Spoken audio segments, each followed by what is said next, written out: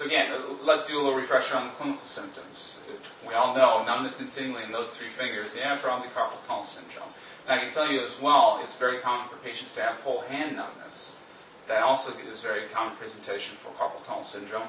And I actually took a look at some patients and saw, as far as arm sensory symptoms, 20% of patients had forearm pain, and now the 10% of patients had pain in their elbow.